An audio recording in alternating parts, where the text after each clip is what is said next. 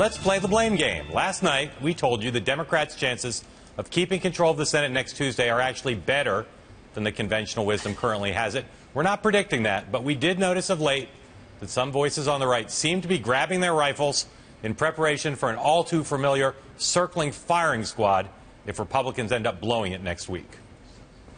If the GOP can't win back the Senate in a climate like this, maybe the party ought to look for another country. I'm really upset with Republicans because I don't think they're putting out a vision that is inspiring to people. So it's not a slam dunk for the Republicans next Tuesday. Talking Points believes the American people are largely confused. Many American citizens are simply dumb. They don't know anything. And when you don't know anything, you'll buy anything. Propaganda rules. All right, John, if the Republicans do not take back the Senate on Tuesday, who gets the blame? Who's in line to be finger-pointed? First of all, I love all those guys. Yeah. They're all great, okay?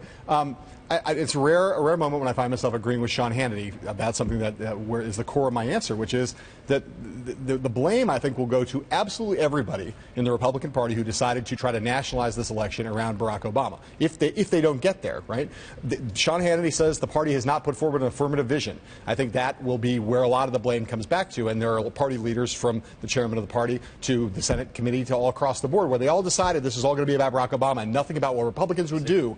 That will be the mistake if they lose. People who said no message, and Mitch McConnell has to take some of the blame. The ground game, Reince Priebus and the RNC is going to take some of the blame, but also the Tea Party, because the image of the party started to go downhill after the shutdown.